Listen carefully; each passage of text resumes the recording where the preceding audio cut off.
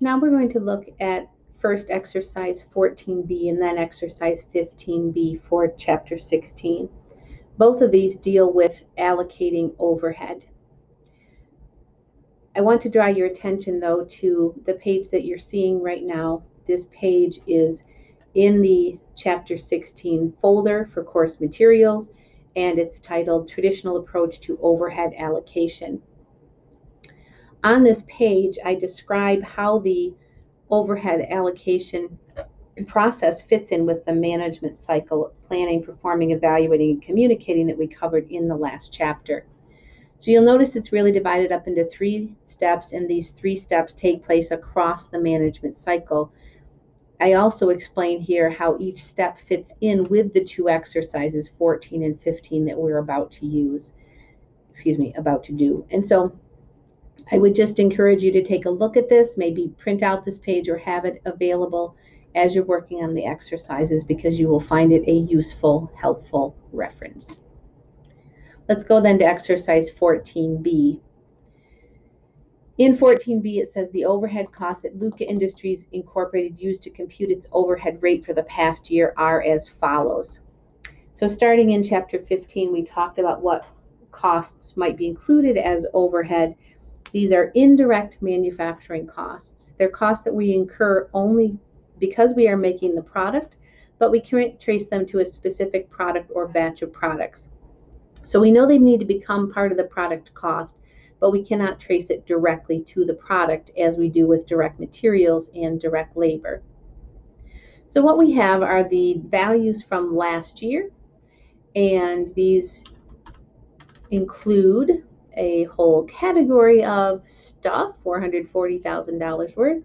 We have property taxes are $16,000, another zero there, and then depreciation on the machinery, $54,000.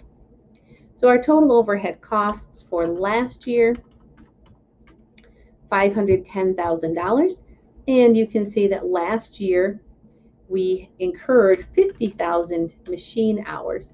So this company has chosen to use machine hours as its cost basis or its allocation base.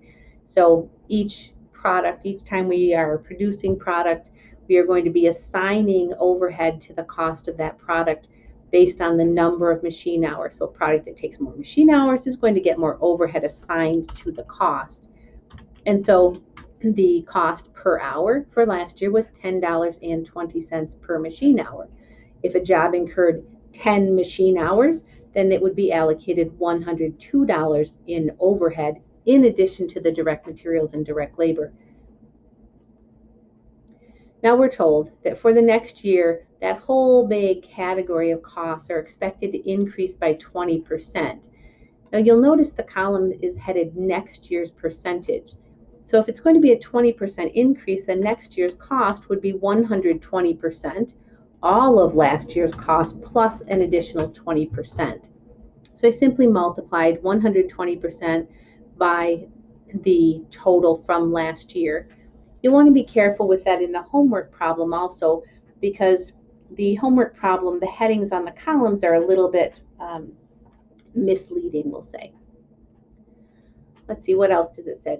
Miscellaneous overhead is expected to increase by 20%. That's what we just did. Depreciation should increase by 40%. So next year's depreciation would be 140% of the total from last year. And then property tax is expected to increase by only 10%. So 110% of last year's. Now we can total our 3 costs, and where last year's overhead was only $510,000, this year's expected to be $621,200. But you'll notice they also tell us that we expect to work more machine hours. So last year the machine hours was 50,000, but that's expected to increase by 12,120. And so this year we're expected to work 62,120 hours, and that makes our predetermined or budgeted overhead allocation rate $10 per machine hour. Even though our costs are going up anywhere from 10 to 40%, Our machine hours are also going up, and so the actual cost per machine hour is coming down.